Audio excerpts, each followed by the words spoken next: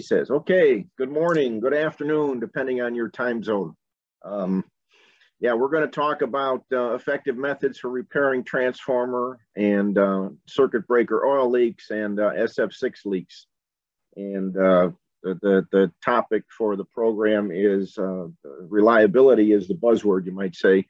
And obviously, if your equipment is leaking fluids or gases, it will impact its reliability. So first off, let's talk about transformer oil leaks. And you got pictures here of a couple of transformers that are leaking rather nicely, you might say. That one on the left was leaking from virtually every orifice up top. Every flange and every surface up top was leaking like crazy on this fine transformer. The one on the right, not as many leaks, but has got some issues, and obviously there's a bit exasperated. I believe in the photograph, the environment may have had some contamination, particulate contamination or something that was staining that oil substantially darker than normal.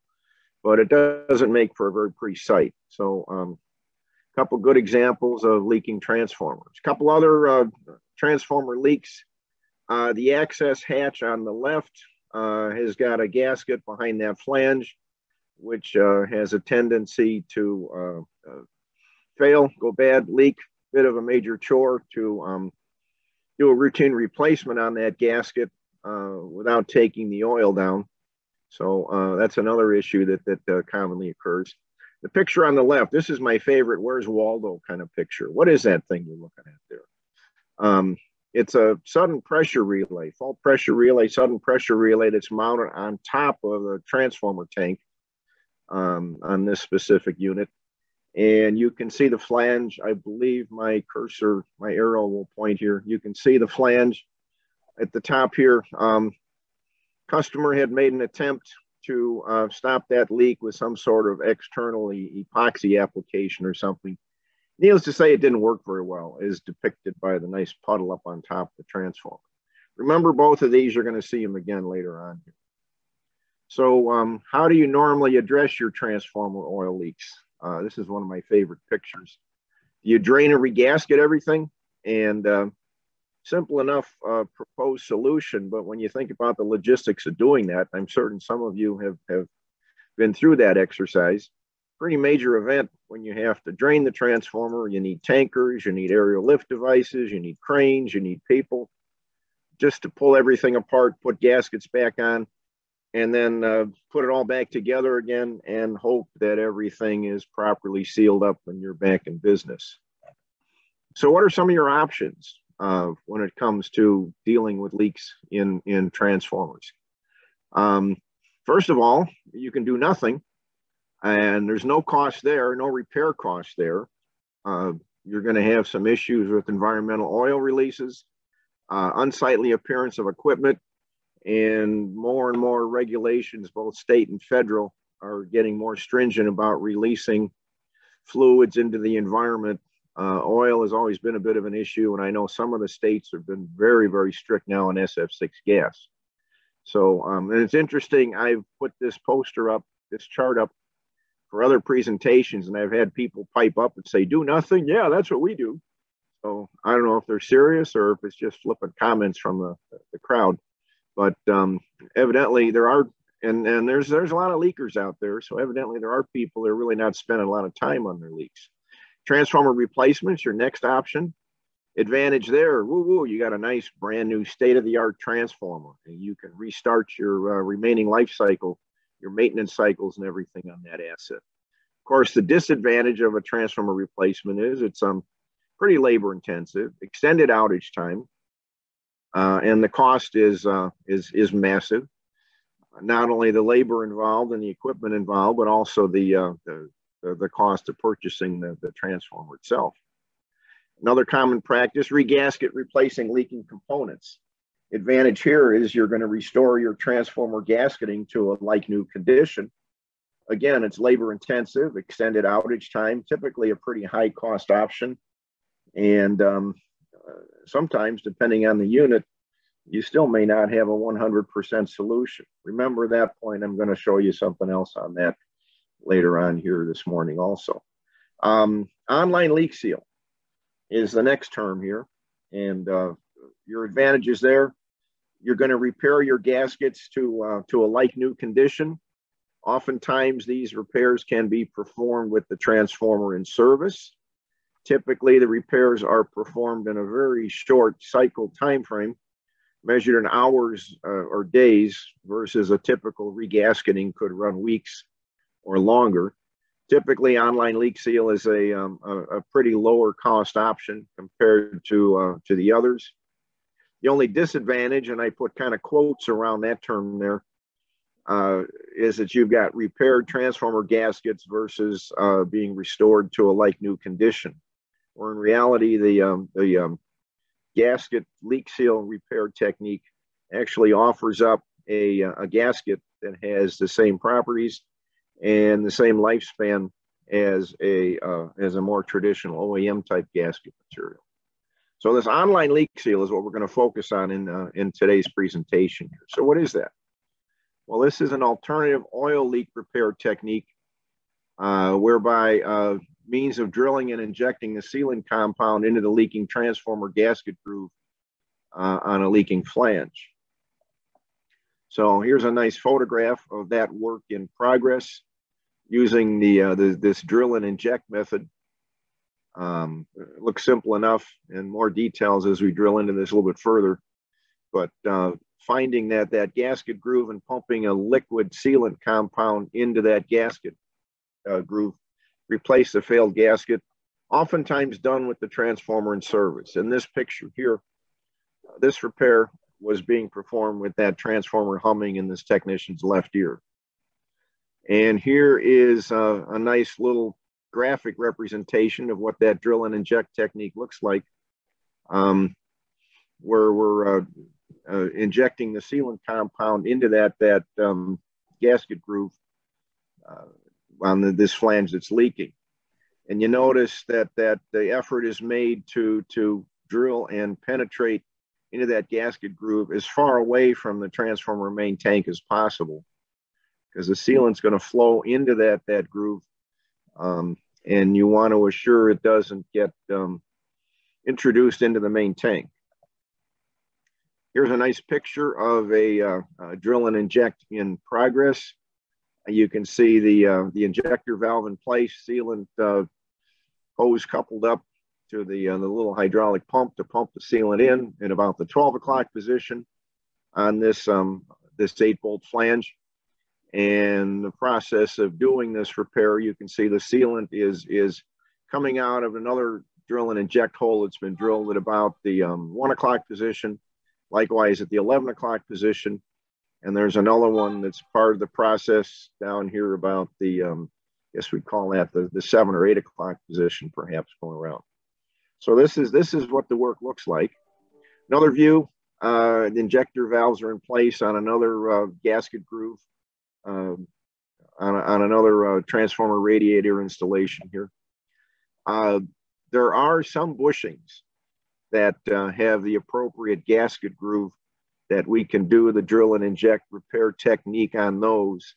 I have not seen many of these repairs in my tenure of supporting the TDS company, personally myself, but obviously it's been done because we've got a photograph depicting it here. So depending on the type of bushing, yes, it is a potential solution.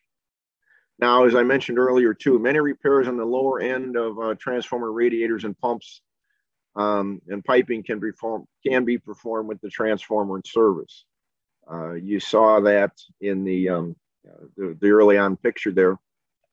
And here is a view of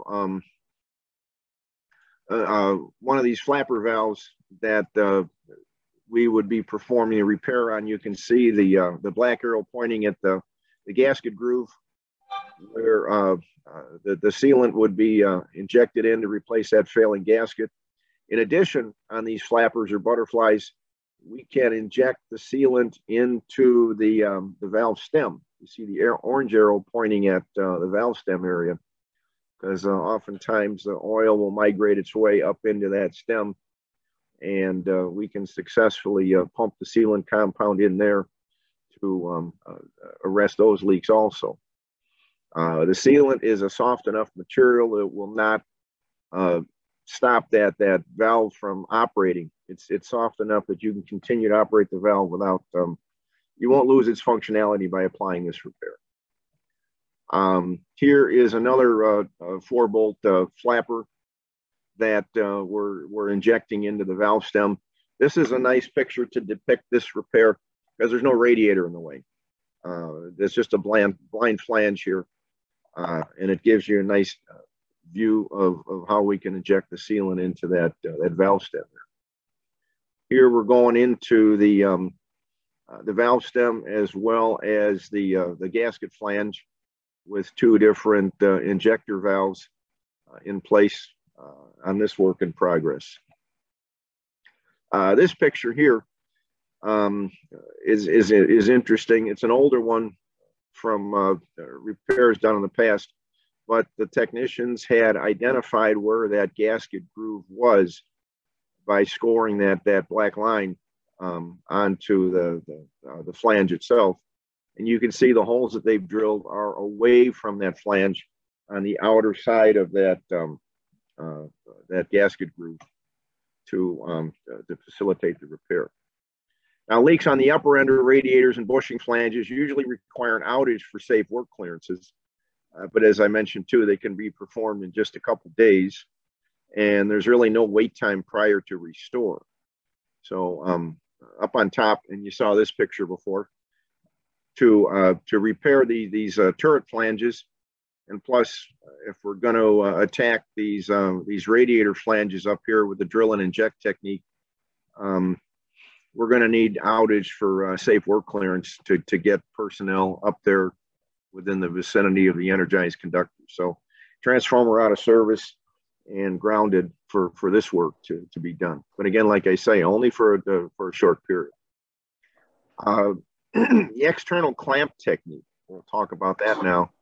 This is the other method that's commonly used, whereby we fabricate a precision clamp of either machined or cast aluminum to put an external gasket, you might say, around a leaking flange, and utilize the existing bolts to hold the clamp in place, plus the pressure of the clamp.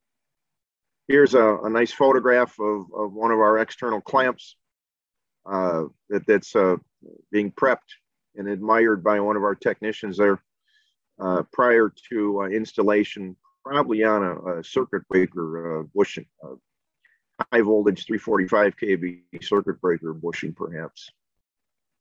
External clamp, and you can see here up close view of one being prepped for installation on the left-hand side.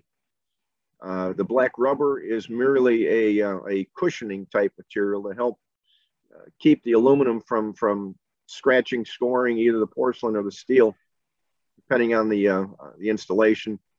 And then the sealant compound is pumped into this cavity down the center between those 2 black grooves, those 2 black cushions, through the holes that are drilled and tapped in the clamp. Another cross-section view of just another style clamp for another installation to kind of give you an idea of what it looks like. In addition, it depicts that the clamps are custom made to accommodate whatever component is being sealed. And like mentioned, these external clamps are fabricated from cast aluminum and finished to precise dimensions to fit the specific component that's leaking. Here's a completed clamp installation on a bushing. This, I believe, is actually an older SF6 gas breaker, but you can see the nice clean installation here, effectively sealing that surface between the porcelain and the steel on this bushing. Fuck. The access hatches that I talked about earlier, usual technique is to apply an external clamp to these type of components on transformers. And again, as the techs are pumping the sealant compound into this one that's bolted into place here, very likely this transformer was in service while this repair was going on, because they're down at ground level, away from the energized components, and the exercise of putting this in place would not impact the operation of the transformer, nor are the technicians in hazardous condition due to being close to the live components. Now here is another butterfly valve. This one's got the open face flanges on it though, as depicted in both pictures here. So the drill and inject is not a good solution for this specific flange here. So solution here was to fabricate actually a fairly large 3-part clamp, and we're showing here this clamp in the fabrication process with one of the machining outfits that we use. Computer-aided design that was loaded into their CNC machine to fabricate the components of this clamp. Pictures of the work in progress, the finished clamp being admired by the machine shop, sitting on a pallet there before they shipped it out to us. And here's the clamp once we received it in the field. And you can see they've started to prep this by putting the black rubber in on these two components of the clamp. Here's the clamp in place and all bolted down, and just waiting for the sealant compound to be pumped in through all the access holes that have been drilled in the various cavities and sections on this clamp. Here's our sudden pressure relay again. And I'll show you the solution for this leak, which was to fabricate a clamp that goes around the base of that sudden pressure relay. Obviously, it's installed in such a fashion that the functionality of the relay is not compromised. It's still going to do its job of monitoring pressure surges on this transformer to protect that transformer. But the leak has been arrested. A couple different shots of that. What's interesting here too is I noticed when I was going over these again the other day is there's a little bit of snow on some of the components here. So this work was done in colder weather. So it demonstrates the fact that this repair can be done regardless if it's hot or cold. The more limiting factor is the comfort for the technicians doing the work, you might say. But this was a nice moderate winter day up in beautiful northern Illinois, and more than adequate for them to do a fine job repairing this leak.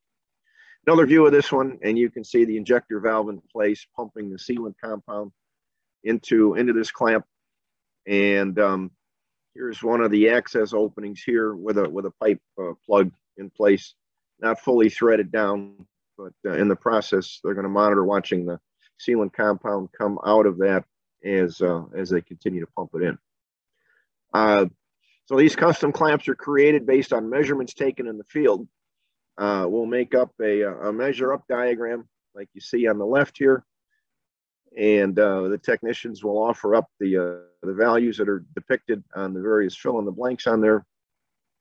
The A, B, C, D, E, F, blah, blah dimensions, and then plus the underlines for the ODs and some of those components there, so that we can get the clamp designed and fabricated.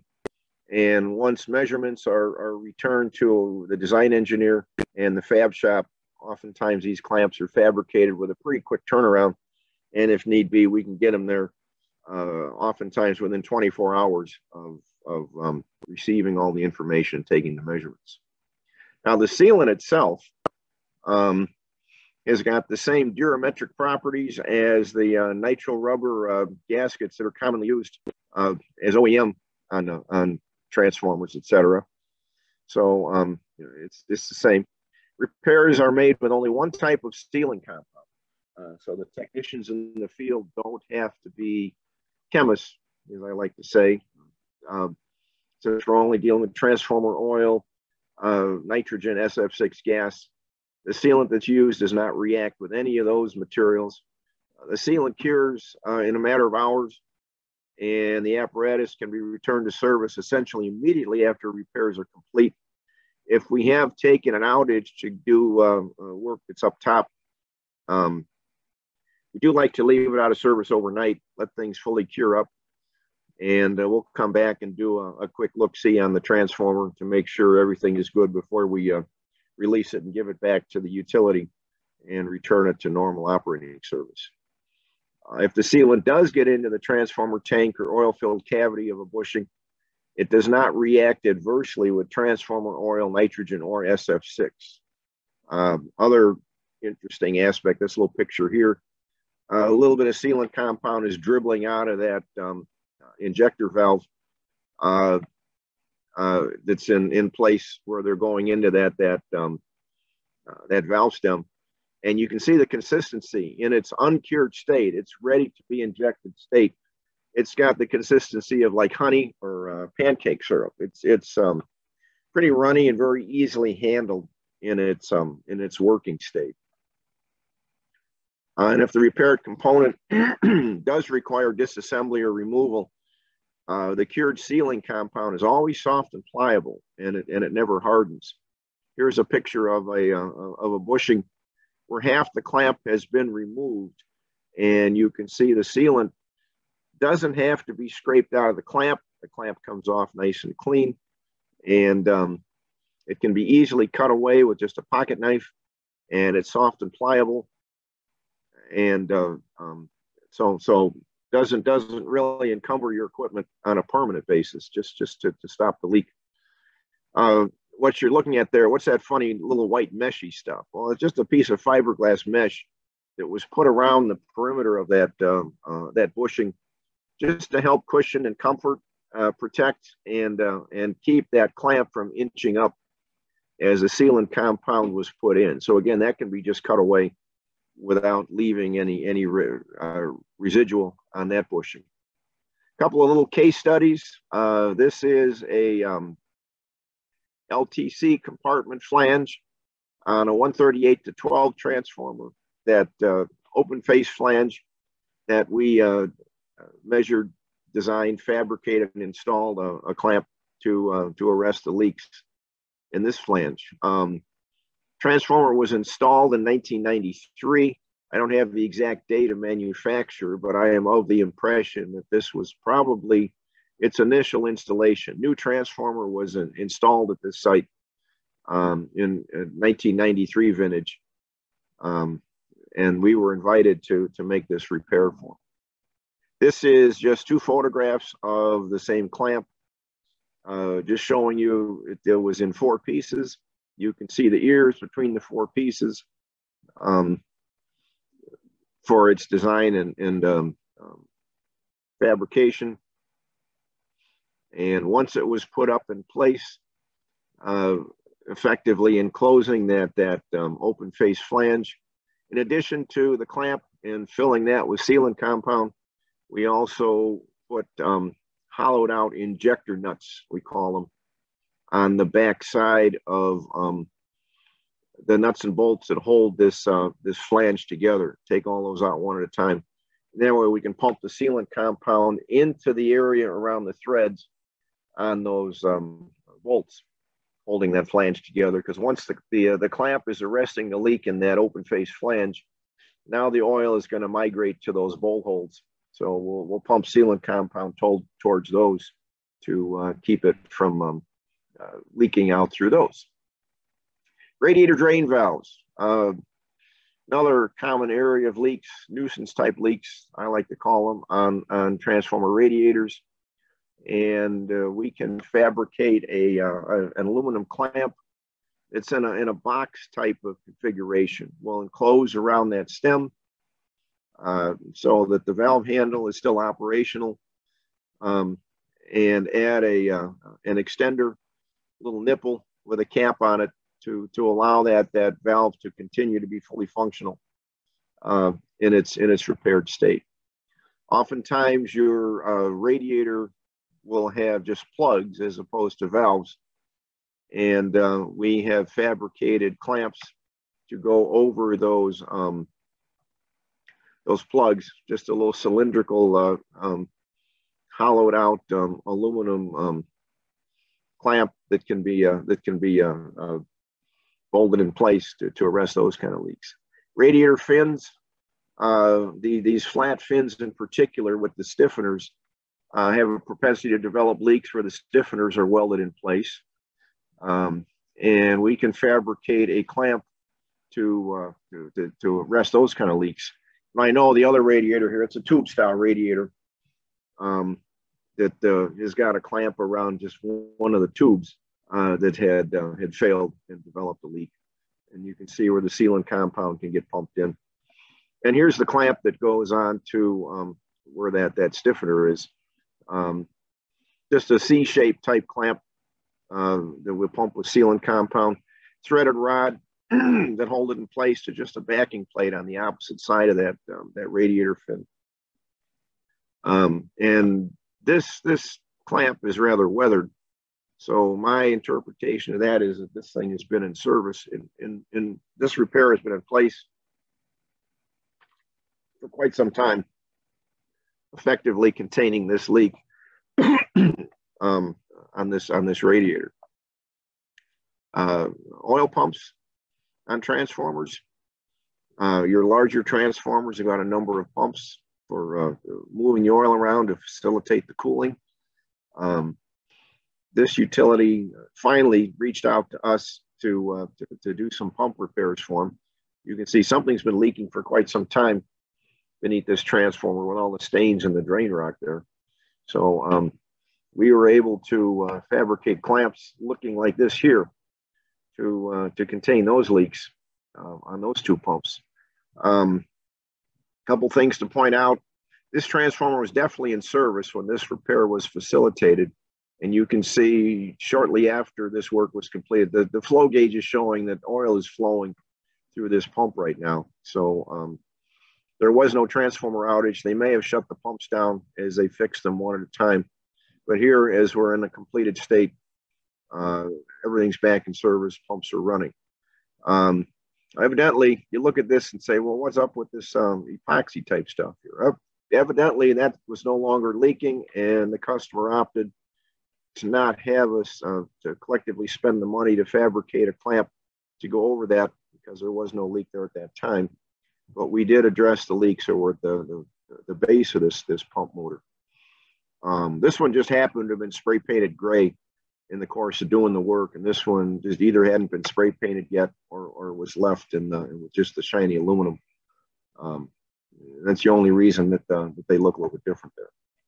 These no-load tap changer operating shafts and handles, the penetration where that operating rod goes into the transformer tank is another source of nuisance leaks that we have been called upon to address.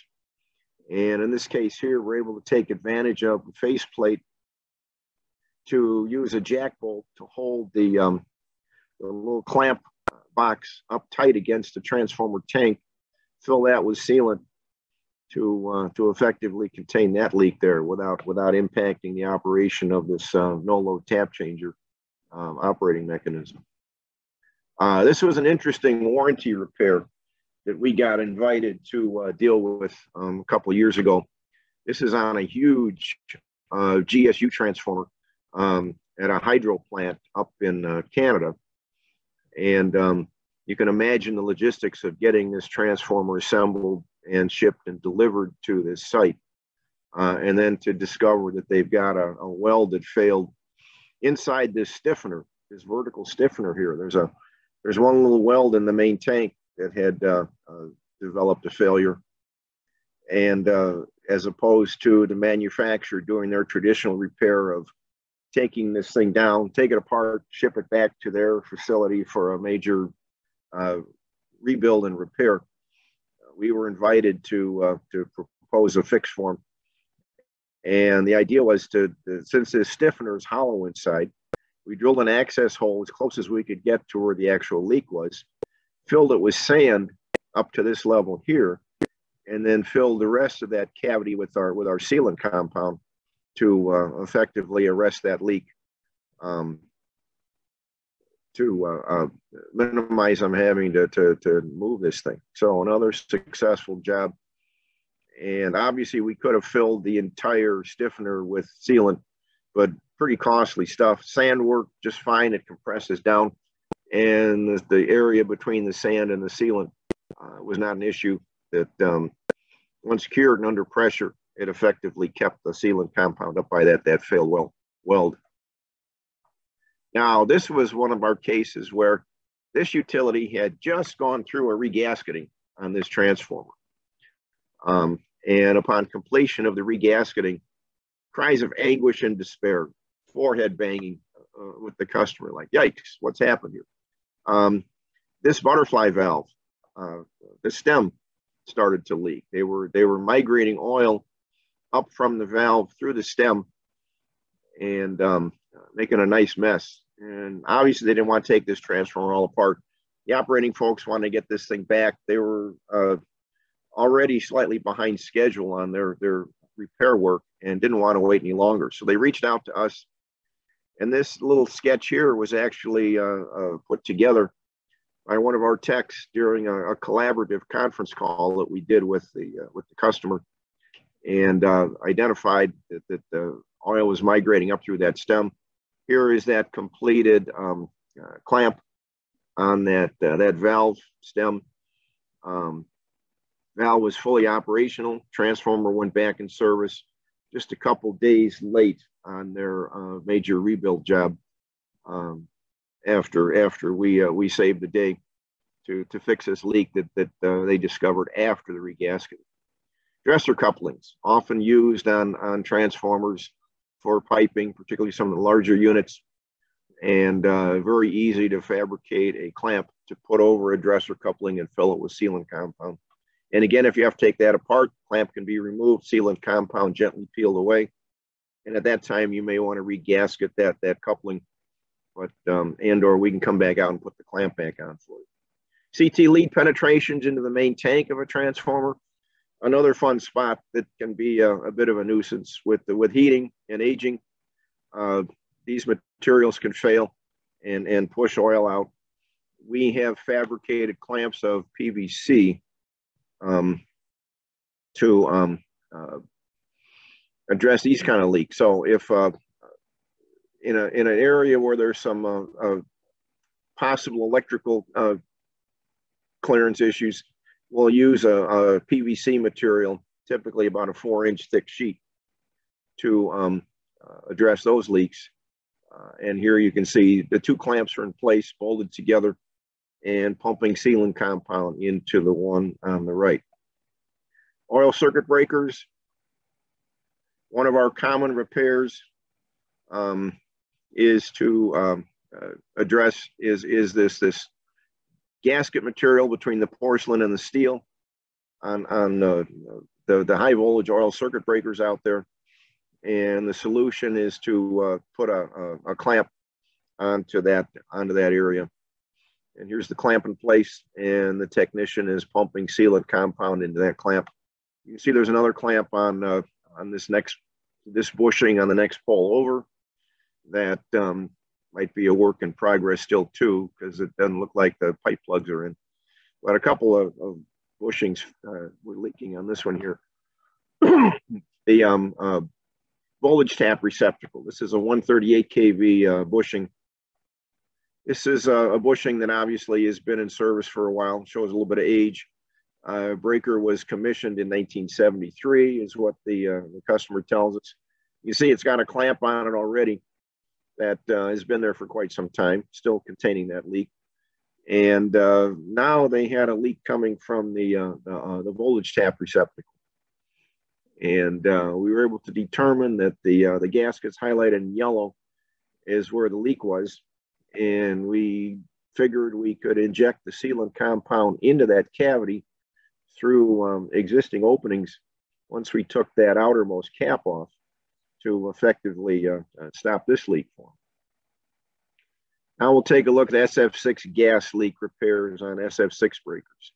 Of course, the first thing you got to do with SF6 is you gotta detect the leaks, being that it's odorless, colorless. You can't smell it, feel it. You have to use some sort of a special leak detection camera to identify the leaks, to find them as first step to addressing these. These are two pictures of using actually an older style of SF6 detection camera that still is in use today. Our experience has been that this camera is a bit more reliable than some of the smaller handheld ones because it's not affected by bright sunlight, etc. So this is actually a vendor that we will call upon to come out and shoot a breaker for us if the customer doesn't have means of doing it on their own. And again, the leak repair technique for SF6 apparatus is to apply the external clamp. And here's an older style Westinghouse circuit breaker. It's been in service for quite some time, and I believe these breakers are still in service out in California. We were just invited out to revisit this site where we've applied external clamps to these bushings. You can see a couple clamps in place, and you actually saw this picture once before too, but two clamps in place on this bushing here, on these two bushings here.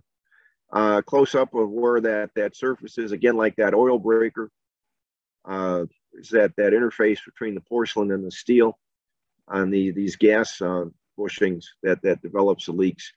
Here is with one half of the clamp in place over that surface that we're stopping the leak through. Another clamp in place. This is actually on the base of a Westinghouse SFA breaker. That it's a oil or gas filled column that again has a very similar interface there between the porcelain and the steel, and this is a very effective solution to arresting those leaks. Of course, with gas filled equipment, the bushings are filled with gas and under pressure, and they can leak at the top as well as the bottom. And we have fabricated clamps to go on the top of the bushing caps, the caps on these bushings to effectively keep the SF6 on the inside. A newer style Siemens type breaker. I highlight the full model and type on this breaker here. We have one utility that we've done work for has a number of these on their system. And they invited us to address the leaks on this style breaker. So I turned this into kind of a little detailed case study. A newer design single pressure gas breaker, but it's got a lot of flanges and surfaces that can be susceptible to SF6 leaking that we're getting adept at addressing on this. This specific one, it's that end bell flange that was leaking. The customer had used their leak detection tools and identified that they were seeing SF6 gas migrate out through these guide pin holes. Well, in reality, what had happened was there is a gasket that runs just inside this bolt circle that was failing, and the gas was taking the path out through those guide pins. So the solution is to fabricate a clamp to enclose this flange here. Bit of an adventure because there's a lot of conflicts with that. I don't know if the little chat boxes are in the way here, but so the solution is to fabricate a clamp to enclose this flange here. Of course, the real challenge is there's all these lobes. I got about the best way to describe them, where this pole is mounted to the frame that this breaker sits on. This is 3 photographs of the same pole where the leak is that you can see here. So the challenge was to come up with some kind of a design. I think it took us 3 visits to manually measure that flange and determine how to come up with a clamp to put on there. Here is a 3D model of the clamp design that we did come up with. Here's the actual clamp back from the machine shop being prepped to be installed on that flange, and you can see the complicated cutouts that we had to make to accommodate those lobes and such, the way that breaker is mounted on that structure. 3 shots of the clamp in place and work in progress. You notice we also did plug those guide pin holes and pump sealant compound into that area there to contain the leak. The sealant bolts or nuts, I should say, were put on the back of the nuts and bolts and hold that end bell in place to eliminate the migration coming out through that also. So another successful repair that was done on this style breaker. SF6 piping, some of the particularly lower voltage gas breakers have this small tubing piping going to pressure switches, alarms, gauges, etc. And we've experienced leaks on some of this piping here. Solution is to fabricate a little clamp box, fill that with sealant compound, and effectively contain those from leaking the atmosphere. GIS bus has got a lot of flanges, and the solution there is to put a clamp over the leaking flange and fill it with sealing compound to control those leaks. Now we're drifting into a new technology that we're starting to dabble with here by utilizing a 3D scanner tool to get detailed measurements and drawings of the various components and aid for field measurement for leak seal clamp design. And the 3D scanner drawings can be, the 3D scans can be imported to CAD systems so that we can use that to fabricate a clamp over that surface. And the beauty of this is we can do this without making physical contact with the electrical components of the breaker. And in other words, the possibility is that we can take measurements without getting an outage by using this tool on those components that may be up in the air. A good possibility we could take this little scanning head there, put it on the end of a hot stick to get closer to tops of bushings, et cetera, to effectively design and develop the clamps that are needed to contain the leaks. So that's kind of our story. That's my presentation for you. And I think the first question is that drill and seal and epoxy, how difficult is it to open that flange after the sealing process? Okay, we call it drill and inject, and it's the exact same material that is used in the clamps, and doesn't stick, is not, and is very flexible.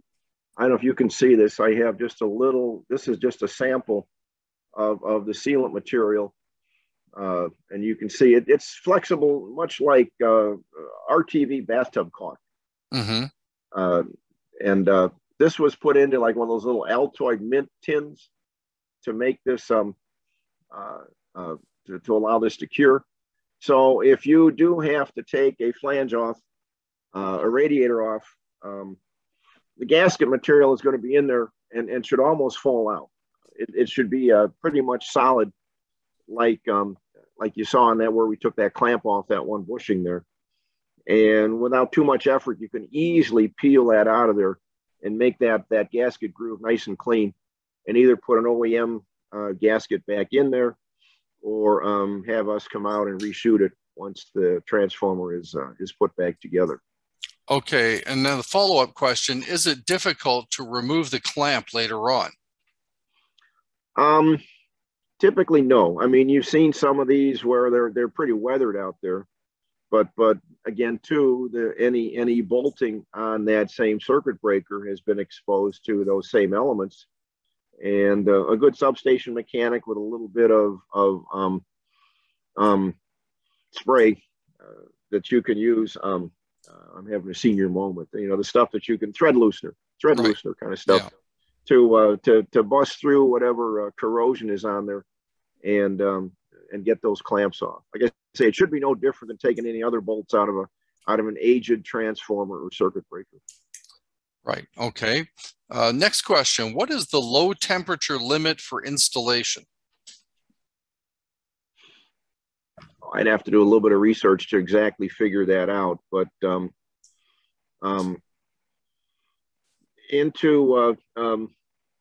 we need to keep the sealant above freezing. We'll heat the space to do the work as it's curing. And once it's cured, the temperature doesn't have any effect on it at the low end.